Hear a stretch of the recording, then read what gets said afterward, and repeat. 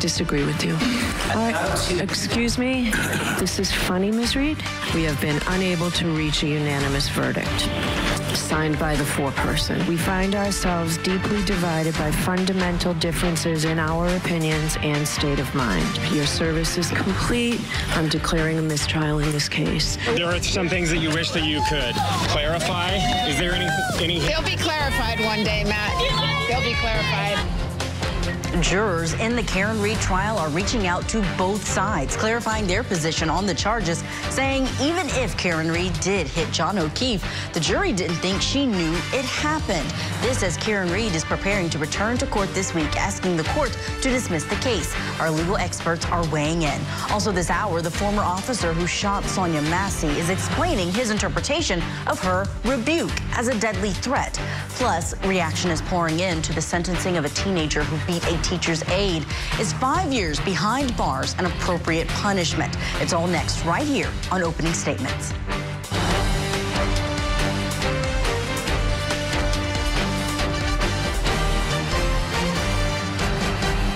Welcome to Opening Statements. I'm Julia Janae, filling in this morning for Julie Grant. Thanks for being with us. This show is all about getting you ready for the day ahead in court, just like opening statements at a trial. And we are bringing you courtroom coverage in multiple trials today. Court TV is also tracking some important hearings that could be affecting the future trials that we watch. So let's take a look at our daily docket. Mr. Tao shot Nemo Yang. Then he shot Peng Lor. Then he shot Trevor Maloney. Day 2 of testimony in the triple murder over $600 trial is set to begin at 9:30 a.m. Tao is back on trial for the second time in a year after his first trial was declared a mistrial. And that's just one of the cases we're following today here on Court TV. We're also in Iowa, where opening statements are slated to start at 10 a.m. in the Dad in a Ditch murder trial. Defendant Alec Jones stands trial for the murder of his father, Dennis, who died last April. His brother Nathan was charged with aiding and abetting. Both are being tried separately. Also in Kentucky, the father and son charged in the death of Crystal Rogers will be back in court. Joseph and Steve Lawson are both charged in connection with the disappearance and death of Rogers. We'll monitor any updates in that courtroom throughout the day. Our top story today, though, the new developments in the Karen Reed murder trial. At this point, multiple jurors have been reaching out to both sides, even to a reporter, saying that they are certain Karen Reed is not a killer. According to a new defense filing from Monday, a juror called attorney David Yannetti, revealing that the jury had not reached a unanimous verdict on manslaughter, but had reached a unanimous not guilty verdict on 2 of the 3 indictments, the second-degree murder charge, as well as leaving the scene with injury or death. Now here's a look at the document. The affidavit refers to the person as Juror B, not revealing if this is a man or a woman. Juror B also told the defense that even if Karen Reed hit John O'Keefe with her SUV, quote, no one on this jury thought she hit him on purpose. This comes after 4 jurors reached out to the prosecution last week, leaving voicemail and emails for the district attorney's office, confirming they were unanimous on charges 1 and 3, unanimous on not guilty. This could explain why the jury said they were hopelessly deadlocked, leading to Judge Cannoni declaring a mistrial. Judge Cannoni, despite our commitment to the duty entrusted to us, we find ourselves deeply divided by fundamental differences in our opinions and state of mind.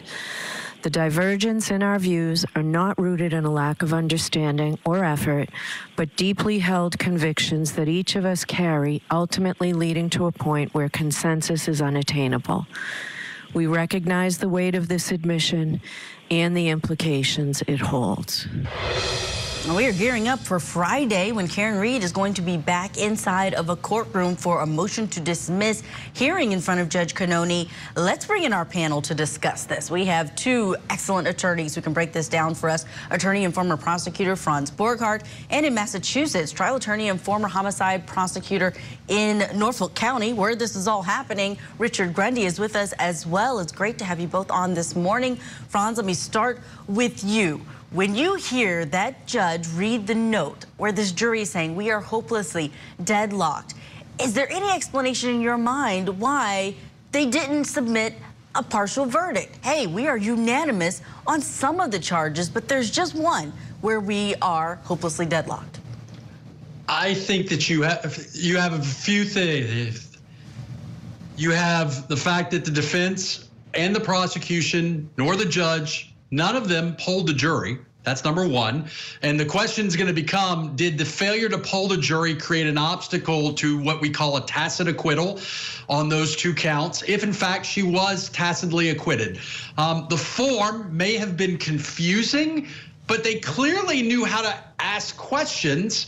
And they clearly were articulate with their feelings and thoughts in their notes. So I don't know why they didn't just say, look, we agree as to count 1 and 3 that she's not guilty. Had they done that, we would be having a different conversation. Totally different conversation, and we wouldn't have jurors reaching out about a verdict that didn't happen and a case that's already been declared a mistrial.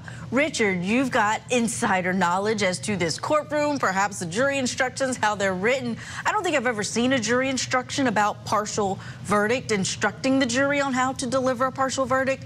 But what can you tell us about why you think the jury seemed to be very confused, but now really emphatic about, no, we were unanimous on not guilty for 2 charges?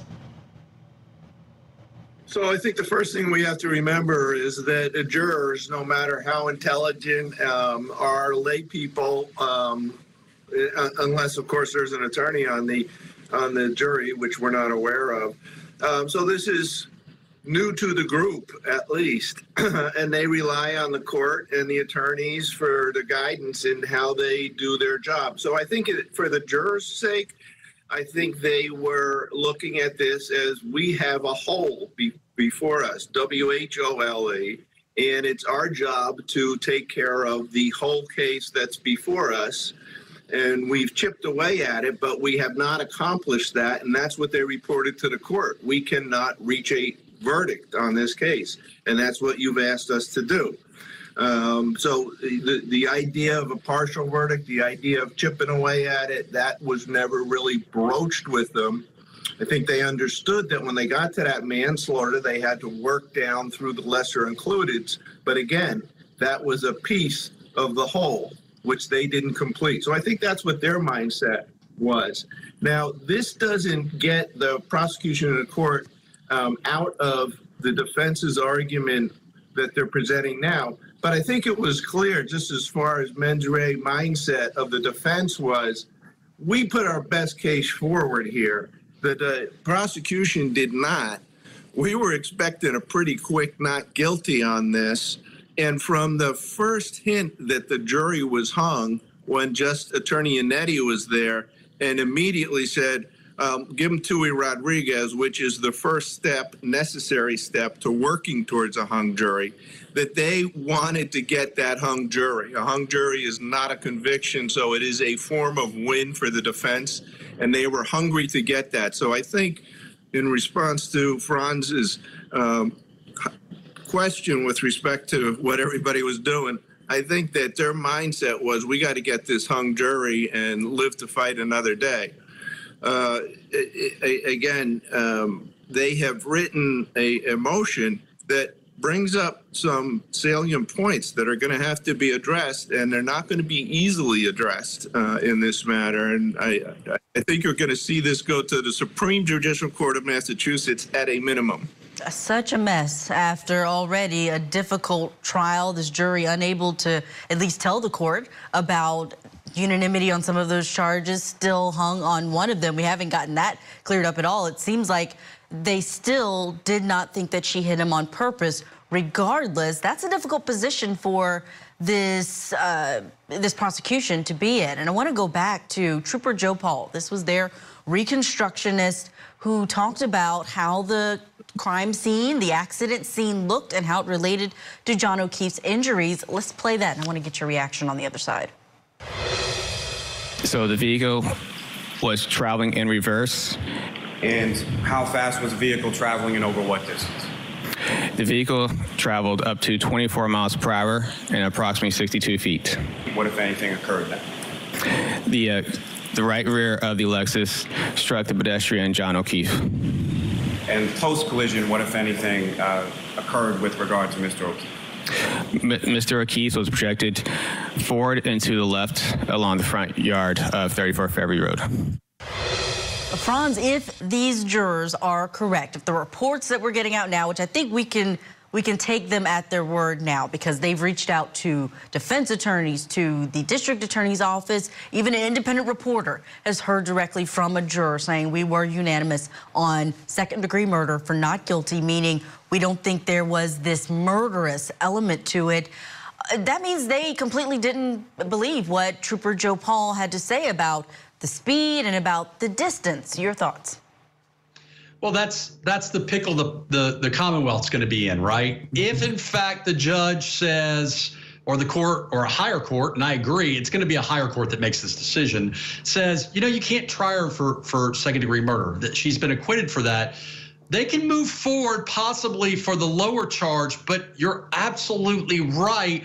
What they have to kind of do is pivot from she wanted to hit him, she meant to hit him, and she hit him to, well, maybe this was an accident, or maybe this was something else. And look, in anywhere else in the world, this would be a case that would resolve itself with a negotiated plea. That's not going to happen in this case. It will likely be another trial. But yeah, they did not believe that expert. Of course, the other side of it is they didn't believe the conspiracy that a whole bunch of people like jumped him and killed him either. So that didn't work for the defense. So it's going to be interesting to see what happens as we go forward. Richard Grundy, this prosecution, we always say with the state, with the Commonwealth, they are supposed to seek justice, not just a guilty verdict. Even if the judge does not throw out the second degree and leaving the scene of a crime, the murder charge in this case, do you think in the interest of justice, if a prosecution knows that these jurors did not believe that, they across the board, 12 people believe that she was not guilty of that, should they sua sponte on their own? Should they decide to drop the second degree charge? So, Janae, let me say, and I've said this from the first day at opening statements with Vinny, this case is overcharged. There was no second degree to be had here. I think it made their job that much more difficult. It distracted the jurors. You know, at the end of the day, according to one of the jurors, it was 9 people who were ready to convict on the manslaughter. The second degree should have been excised at some point in time. So now I think the difficulty is that they don't want to set a precedent that, hey, you know, everybody out there who has a case tried in Norfolk County that results in a hung jury or guilty, round up your jurors, get a handful of them to say, no, that's not what we wanted, and then maybe we'll get rid of a charge. There certainly is an interest of justice there. We got to also appreciate here that if my reading is correct, we've heard, or the parties have heard directly from 2, perhaps 3 jurors directly. And the other is this other people who spoke to a juror or spoke to somebody who spoke to a juror. I don't question the information that's being presented at this time. But the process by which this decision is going to be made is going to be precedent setting. And at a minimum, I think what the courts are going to first have to do is decide if these 12 jurors all say, we had reached a firm decision ready to deliver to the court. The missing piece is that report to the court, the opportunity to poll the jury, the opportunity for either party to ask each juror to be polled, that they reached a conviction or this decision to acquit on these 2 charges. Then, if we're going to find that as presenting a argument that's ripe to be allowed, then we have to hear from all 12 jurors. I don't think they can take the word from any 1, 2, 3, 4, 5 jurors. So that first decision is, if those 12 agree, is there meat on the bone to go forward? And if the answer to that question is yes, then we're going to have to talk to 12 jurors. So you're saying we could see something similar to what we saw in the Alec Murdaugh case, where every single juror came into that courtroom to testify about what had been happening in these filings leading up to it. We will see. There's always surprises in this trial. Richard Grundy, thank you so much for lending us your time this morning, sharing your insight. We know we have to say goodbye to you. Franz sticking around. We have a lot more ahead. We're talking more about this case later in the hour, but also how this week's motions hearing could tip the scales for Karen Reed. Still ahead, we're talking about a deputy who's accused of gunning down Sonya Massey. He claims she intended deadly harm when she said the words, quote, "I rebuke you in the name of Jesus." Is that defense going to work at trial? We'll break it down. Plus, murder charges announced against security officers at a hotel. They were accused of pinning down and killing a man. An accused bellhop speaks out. That's next. Join Court TV's Vinnie Politan. In every story, in every trial, every case, there's at least two sides to it. To dive into the latest. Oh my God. And breaking true crime stories. This was a very targeted, very personal attack. Inside. I've never seen that in a discovery. I've been incarcerated 3 years. And outside of the courtroom. She's a psychopath. Now, let's look at the other side of all of that. Vinnie Politan Investigates. Tonight, 9/8 Central. Only on Court TV. Now for what's trending in true crime. The former Illinois deputy who shot and killed Sonya Massey says he believed that when Massey said, quote, "I rebuke you in the name of Jesus," that she intended deadly harm. That's according to the deputy's field report released this week. The now fired deputy, Sean Grayson, said, quote, "I interpreted this to mean she was going to kill me," end quote. Video of the controversial shooting was captured on body camera. Shots were fired when Massey went to remove a pot of boiling water from the stove. Away from your hot steaming water. Away from my hot steaming water? Yeah. Oh, I rebuke you in the name of Jesus. I rebuke you in the name of Jesus. You better not. I swear to God, I'll shoot you right in your face. Okay, I'm sorry. Drop the pot! Drop the pot!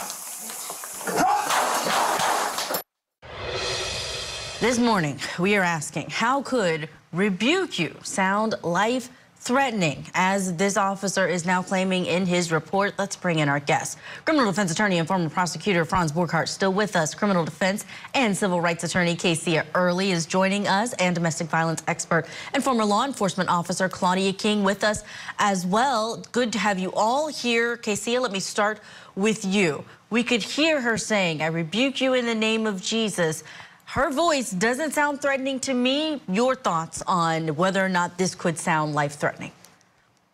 It can never sound life-threatening. It's unfortunate because that term, "I rebuke you in the name of Jesus," is not only found, rebuke is not only found in the Webster Dictionary, but it's in the Bible. That's when the Lord rebuked Jesus. So even if he didn't know the terminology, just breaking down that term, just basic English, rebuke, it expresses strong disapproval. And if you heard the conversation prior, he assumed that she was going to do something negative with that boiling water. But even so, even if she had made a quote threat, did she have the present ability to throw that water? There's no way that defense is going to fly. And it's unfortunate because we're not even going to get into his history as a deputy or his history, his prior criminal history. But that is not only a weak defense. I'm looking at a quick and swift guilty.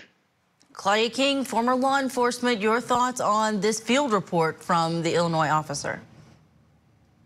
Absolutely ridiculous. I can't even imagine that he wrote that down, because in all of my training and practical exercises, never was rebuke a weapon that could have been used against us. She did not have the ability to cause any harm to him in that moment. And even though we can't see when she was knelt down and he claimed he moved to see if there were any weapons, at that point, he would have been able to see that there were no weapons. And yeah, burning water could hurt and it could cause damage, but it's not going to be death or extreme bodily injury. So I think this is ridiculous. This guy never should have had a badge in the first place, and I hope he is in prison for the rest of his life. Franz, I've got to get you to wear your criminal defense hat in this case. And I'm going to add an element of this report. This is being reported by the Daily Mail that he indicated that he looked down to see liquid that had hit his boots and observed steam coming from the cabinet area, something we can't see on body camera. But if this is in fact in the report, and if it is in fact something that happened, is there any possibility or way that a defense attorney could use this to convince a jury that he is innocent? A good defense attorney who's dancing for their lunch is going to possibly not go all the way to self-defense.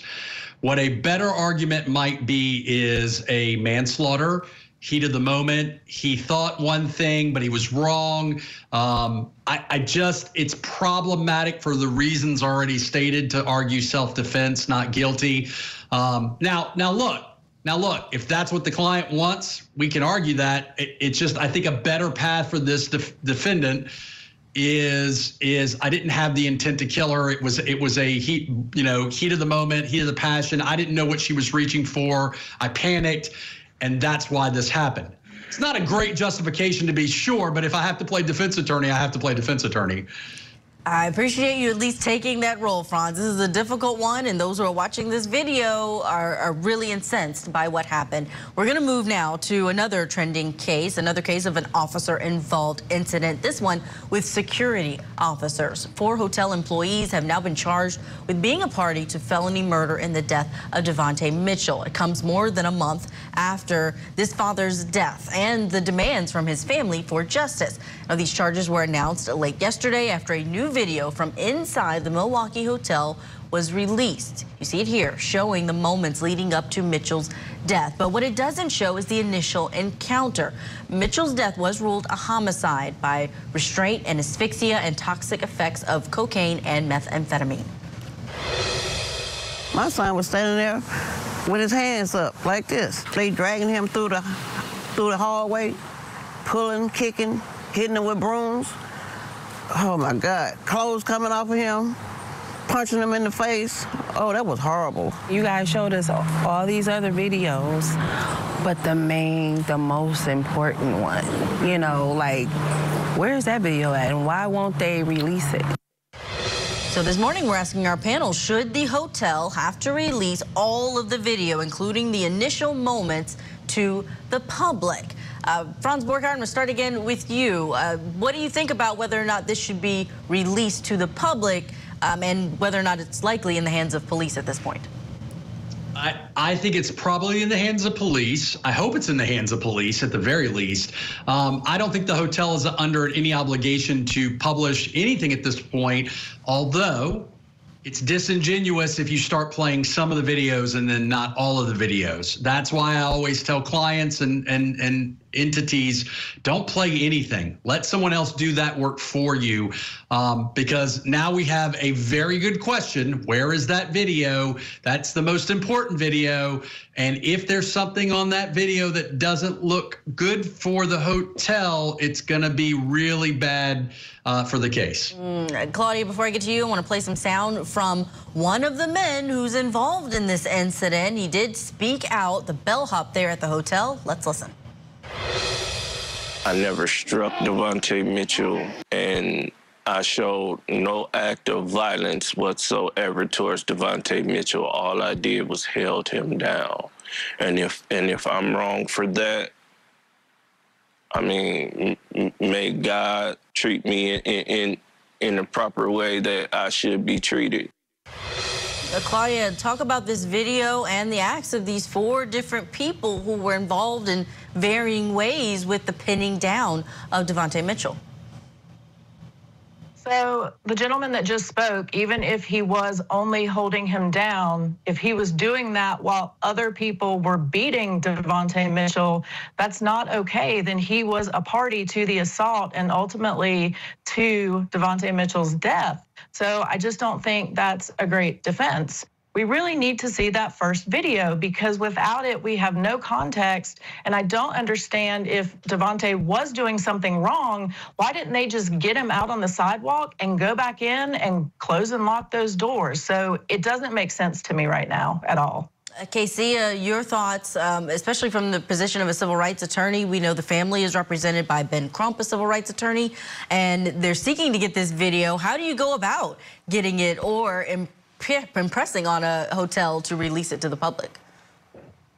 Well, if this is going to be a civil case, obviously, once the lawsuit is filed, then you do what's called a discovery. So it will eventually be released into the proper hands. I'm not so much concerned of it being released to the public, because that's not where the final verdict will come down, whether it's the criminal matter or the civil rights matter. But bottom line, just seeing that snippet is bad enough. It doesn't matter what happened before or after. It's what occurred at the hands of the employees of this hotel. So I do expect that there will be some liability, not just for the hotel workers, but the hotel itself, if they had any prior knowledge of these employees prior to retaining them. All right, negligent hiring of security, many things that could be on the table here. Franz Borchardt, I know we have to say goodbye to you. Thank you for sharing your expertise this hour. Claudia and Casey are sticking around. We have much more on opening statements. Stand up for me. Put your hands behind your back. Am I going to jail? Yes, you are. I do not know. I don't make that determination. We all watched this together yesterday, and now the decision is in. A Florida judge sentenced Brandon Depa for a violent attack on a teacher aide. Did the judge get it right? We're going to spotlight this multi-layered case after the break. And later, Karen Reed due back in court on Friday. How will the defense's motion to dismiss in this case tip the scales of justice?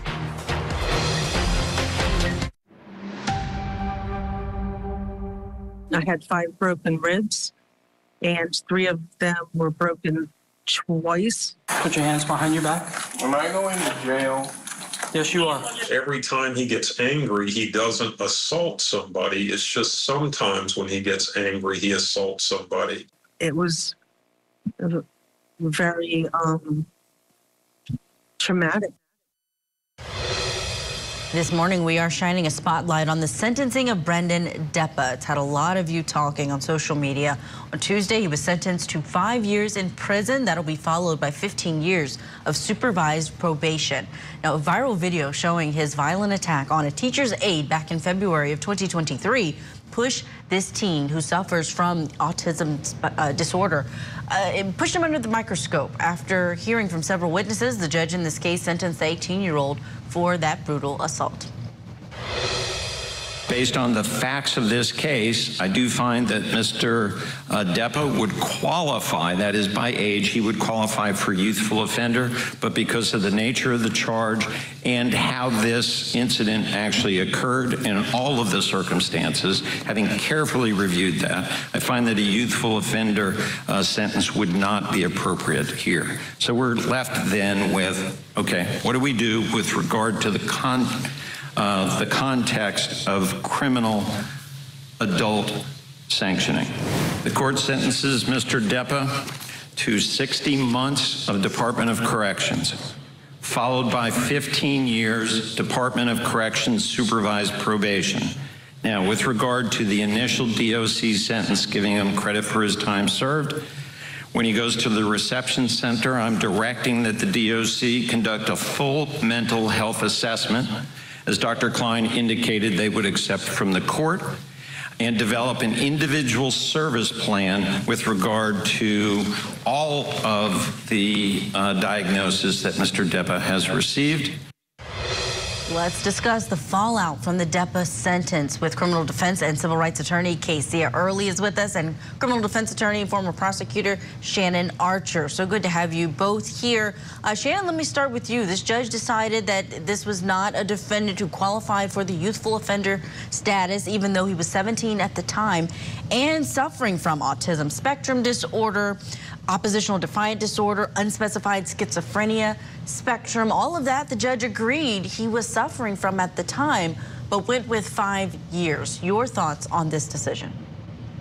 Well, I think one of the things that I focused in on was this idea that he had prior batteries or assaults in his history, and to the extent that he didn't deal with those when he had them, that's one factor that the sentencing court is going to take into consideration. When we look at this, not only are we looking at the rehabilitation of the offender, but we're also looking at the protection of the public. And so for this case, it sounds like they are setting him up for success the best way that they can with the individualized mental health plan, but they're also protecting the public with that term of incarceration. Casey, your thoughts on this decision not to go with youthful offender status, the 5-year sentence, but also this 15 years of supervised probation? Yeah, I kind of think that the judge's hands were tied, but I would have liked it to be a youthful offender sentence because the school failed him. There was an IEP in place, and this incident could have been prevented. And I feel like based on his numerous mental illnesses, this child being a child with special needs, I mean, this occurred when he was 17 years old. This could have been a juvenile case. He was tried as an adult. So to put him in the adult system, which is meant to punish, as opposed to the juvenile system, which is meant to rehabilitate, I just feel like they looked at him, although they knew about his previous mental illnesses, they kind of pushed that aside because he had numerous batteries. Yeah, he had numerous batteries because he had a plan, but no one assisted him in going through with that plan. And 15 years of probation is entirely too long for this incident. I think he was punished for having mental illness and was not properly treated at the time. His dangerousness was something that the judge mentioned multiple times, and he referenced Dr. Greg Pritchard. This was the state's psychologist, the expert who talked about his opinion about his ability to be rehabilitated. Let's listen back to Dr. Pritchard and then the judge using that in his decision. Do you have an opinion as to whether or not Mr. Depa is dangerous? Yeah, I mean, my opinion is he is dangerous. I don't think that a professional could really see it any other way, given Mr. Depa's history. And what I mean by that is, it's just this chronic aggression. It's occurring since he was really young. I saw his mother said he started having behaviors at 3. I'm not sure if that was aggressive behaviors, but certainly when he got to school initially, part of the reason he couldn't stay there is because of aggressive conduct. So aggression in the school initially, aggression in the home, aggression in the community, aggression at Springbrook, aggression at Echo, aggression at Matanzas High. So what that tells you is that's part of Mr. Depa's response style is physical aggression. So in that sense, yes, I believe he's dangerous. Shannon, the judge incorporated that in the finding when talking about this sentence and why he decided the way that he did. But I want to ask you about the other options, possibly, because there really weren't that many options for this judge. But we have had our viewers asking about why this defendant wouldn't be placed in a mental health facility where he could get treatment and not perhaps be in the prison system. What are the options when you have this criminal offense, you have a victim, and you have charges that he pleaded no contest to? Yeah, I think each state and jurisdiction are different about what mental health services that we provide.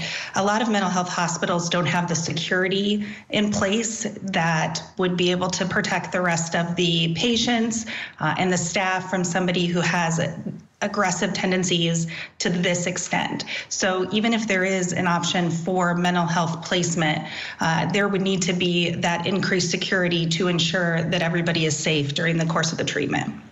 I want to listen back to a particularly poignant part of this testimony yesterday because the defense did put on the adoptive mother of Brendan Depa. She had him since he was 5 months old, and she pleaded with the judge as to what an ulterior option could be.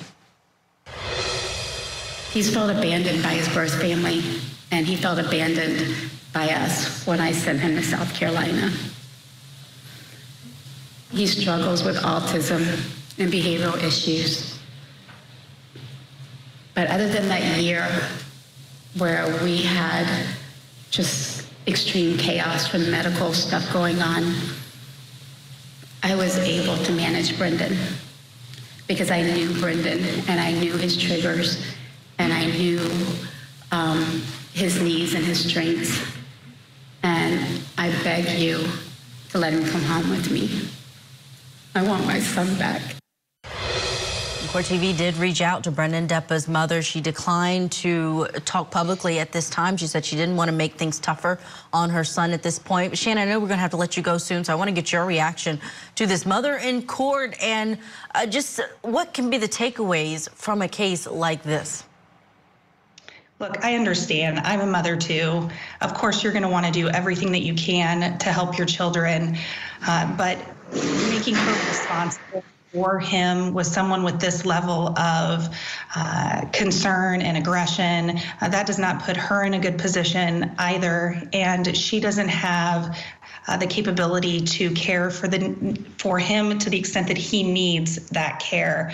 Her love can only go so far, and while I understand that, he needs something more than what she can provide. And we certainly heard that through her testimony that she's had difficulty throughout managing him. Shannon, thank you so much for weighing in for us for this story. We have to let you go now, but Casey, you're sticking around for Tipping the Scales. That's still ahead. Karen Reed and her attorneys return to court on Friday. They're hoping to get 2 of the charges against her dismissed. What could tip the scales in her favor?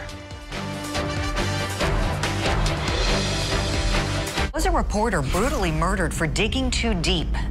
His death was absolutely devastating. The suspect, a former politician and subject of the victim's story on corruption. Can you tell us anything? Now will Robert tell us go from elected official to convicted killer? Once all the evidence comes out, it'll be clear as day. Is it possible that bad press is a motive for murder? The investigative reporter murder trial. Live coverage begins next week on Court TV.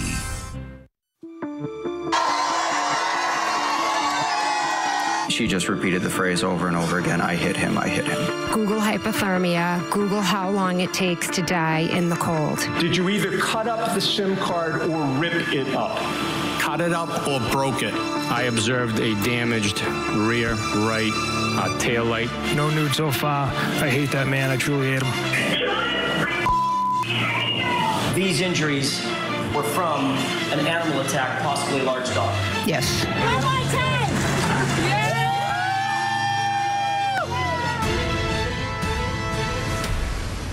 As Karen Reed's team heads back to court on Friday there in Dedham, Massachusetts, we are wondering what could tip the scales in their favor.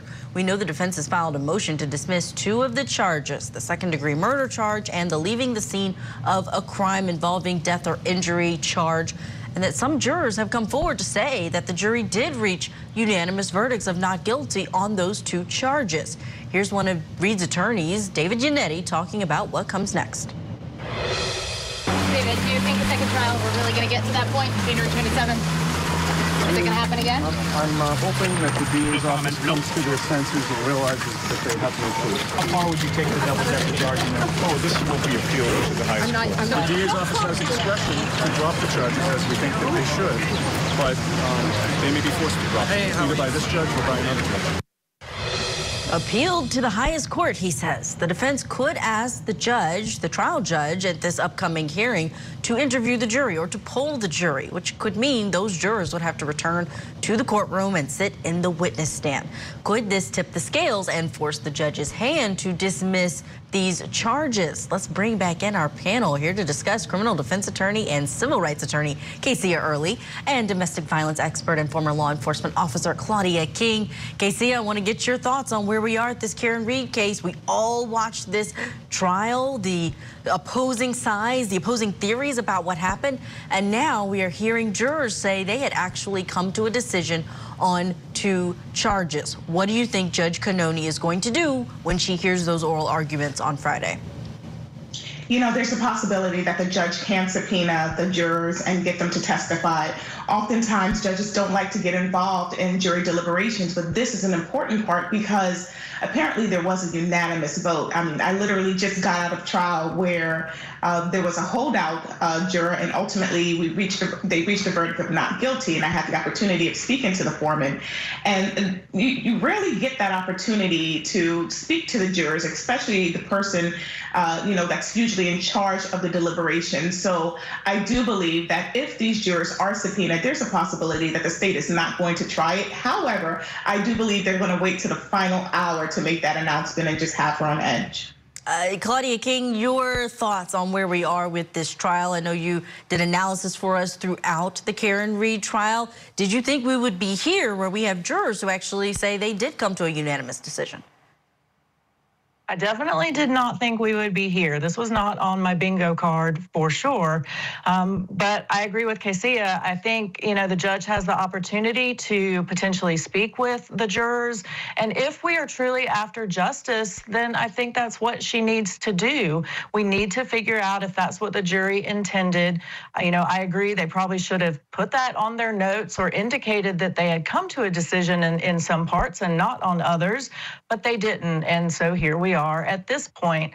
I also think that the prosecution needs to look at potentially dropping these charges and moving forward with the lower charge, because again, if they're after justice, then they need to listen to what's being said right now by the jurors that we've heard from. What's probably also going to be under scrutiny is how Judge Cannoni handled things there when these jurors were sending notes and then they were dismissed. Let's listen back to one of those notes being read and ultimately the declaring of a mistrial. Judge Cannoni, despite our rigorous efforts, we continue to find ourselves at an impasse. Our perspectives on the evidence are starkly divided. Some members of the jury firmly believe that the evidence surpasses the burden of proof, establishing the elements of the charges beyond a reasonable doubt. Conversely, others find the evidence fails to meet this standard and does not sufficiently establish the necessary elements of the charges. The deep division is not due to a lack of effort or diligence, but rather a sincere adherence to our individual principles and moral convictions. To continue to deliberate would be futile and only serve to force us to compromise these deeply held beliefs. I'm not going to do that to you folks. Your service is complete. I'm declaring a mistrial in this case. I'll be in to see you privately in a few minutes. So thank you so much for your service. And with that, the jury was dismissed, Cassia. There wasn't a lot of time for the attorneys to put anything different on the record. And here's a look at just video of what was unfolding after this happened. We know David Yannetti had already said we need to declare a mistrial. They need to be read the dynamite charge and we need to move on. And there was some interaction between Karen Read and Paul O'Keefe. She hugs her father. You see that there, those moments. But this was what happened immediately after. They knew the judge was going back to talk to these jurors. She said it there on the record, but there is a divide in terms of what the prosecution wants to happen going forward. They say it was a mistrial. There was no asking of a polling, but the defense saying they were owed that opportunity. Your thoughts, Cassia? I agree, especially when there is a mistrial. You just want to put everything on the record. And if you were denied that opportunity, then, we should err on the side of the defense. Again, the presumption of innocence, they're cloaked with the presumption of innocence. So I do believe that if the defense did not have that ability, then, again, this should be inferred for the defense. So it's unfortunate that we've come down to this. But again, I do believe in the search of justice, the prosecution should take a real hard look at their case and make that just determination as to whether or not they're going to try this case again. I don't know, Casey. I'm looking at the video. It doesn't look like they are concerned about trying to make sure the record is preserved. Claudia King, just some final thoughts on what the state's case may look like if these two charges are, well, whatever the judge decides, there's going to be a different case in front of them once they retry this case, mainly because their lead investigator, Michael Proctor, he is now no longer lead, no longer on this case, moved to a different department. Other officers who took the stand are now under investigation. How does that impact the state's case, the Commonwealth's case, rather, going forward? I think it impacts it very heavily because now they have lost or have ethical issues surrounding the lead investigator and several other officers who were involved. And so the state has really got, or the Commonwealth has really got to look at how they're going to proceed, because if the murder charge is taken off, then they can't talk about intent. They can't talk about how angry she was and she purposefully hit them. So it's going to be an entirely different case. And I just don't know if it's one, again, that they'll be able to win with all of the additional things that have surfaced since the original trial. Absolutely will be a different trial. Casey Early, Claudia King, thank you very much for all of your insight this hour. We'll see you again real soon. That's it for opening statements. You can watch or share this episode. Just go to CourtTV.com, click on the show's tab. Up next, Court TV Live begins, and we're tracking 3 different trials. Stay with us. You're watching Court TV, your front row seat to justice.